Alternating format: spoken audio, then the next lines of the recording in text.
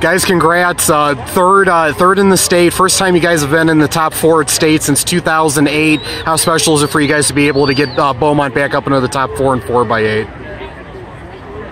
I think it's really special because we really came into this not knowing what we could do. Because 2 heats for the girls 100-meter hurdles. We're looking for the top 2 teams in each. How about you guys? How special is it? The next 5 fastest times to qualify for the finals because tomorrow. we had a lot of teams around us. The state meet record stands at 13.92 seconds, set by Jasmine Harris in 2016.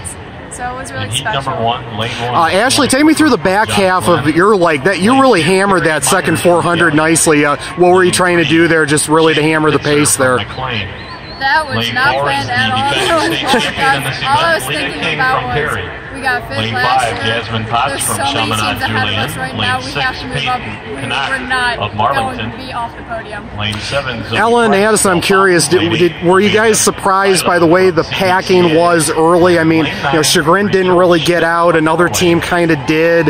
What was the packing and the order there kind of surprising? Yeah, everyone was so close together. I wasn't really expecting it.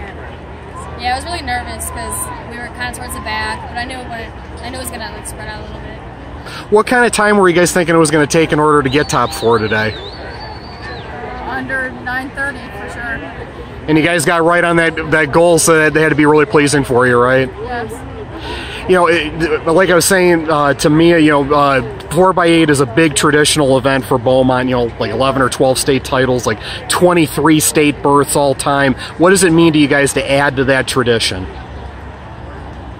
I mean, I think it's special. I mean, we were here last year. It felt good to be here again. I don't know. I mean, I think it's just Emory's kind of style. Like you said, it's tradition, so... I mean, to get here again is just everything he wanted. Sounds good.